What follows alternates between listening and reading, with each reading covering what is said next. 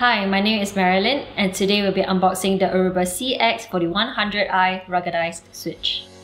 The CX4100i series switches are purpose-built for operation in challenging environments such as warehouses, factories, and installation in NEMA-rated enclosures.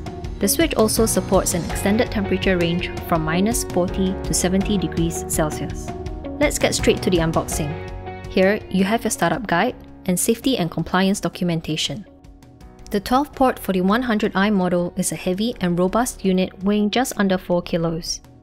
It's designed for fanless operation and is essentially built around a large passive heatsink. On the front, you have your 12 gigabit PoE ports. The first 4 ports support up to 60 watts of PoE output, and the rest are all PoE Plus capable, supporting up to 30 watts per port. Please note that your total PoE budget will depend on the type of power supplies you install, the input voltage, as well as the ambient temperature. Refer to this table to find out the maximum PoE budget based on the scenarios. The switch also has 2 SFP Plus ports. You can use the standard range of Aruba transceivers if your operating temperature is between 0 and 50 degrees Celsius. For operation in the extended temperature range, that is, below 0 or above 50 degrees Celsius, you should use the range of industrial-grade transceivers from Aruba.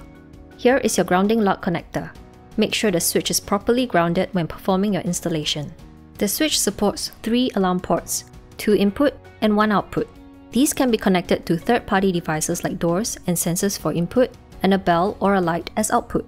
And actions can be configured through the CLI. There are 2 console ports, your standard RJ45 serial connector, as well as a USB-C console port hidden behind the dust-proof cover. There is also an auxiliary USB-A port, which can be used to download and update the switch firmware. Use the LED mode button to toggle display modes of port LEDs. You can perform a switch reset by pressing and holding the reset button. You will need a pin to reach it in case you ever need to use it. The switch supports up to 2 external power supplies that need to be purchased separately. Here is an example of an AC power supply. You will need to use the supplied cable to connect it up to the switch. You will also need to cable in the power supply into your power source. There are 2 Kensington lock sockets, one at the top and another one at the bottom.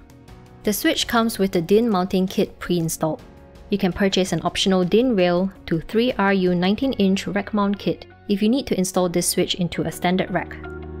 And there you have it. For more information, check out the library at phoenixpro.club. If you found the video useful, please click like and subscribe to stay up to date with all the latest content. See you next time!